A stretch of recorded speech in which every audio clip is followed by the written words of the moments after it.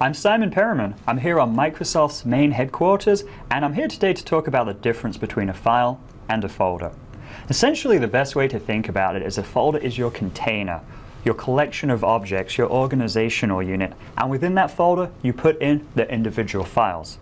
Let's take a look at this in action. Here we have File Explorer open, which is what we use to go and navigate our file system. You can see that I have a couple of folders. Within it I have some files. Within the file system you can have a folder that can have other folders or other documents in it. There's no limit to the number of subfolders that you can create and use. So I can create one subfolder after another after another. Again, this is how you're going to go and organize your different content and your different documents.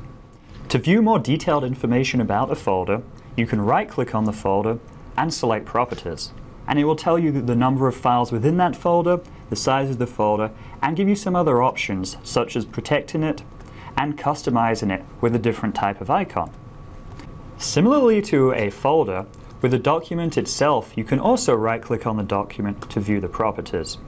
Under the General tab, you get some basic information about the name of the document, the size, and when it was last modified. Under the Security tab, you can see who has access to this folder and what type of permissions. Under the Details tab, you get additional information about this particular file, who created it, as well as information about the content of that file, such as the number of pages, words, characters, and other relevant information that might help you without having to actually open that file itself.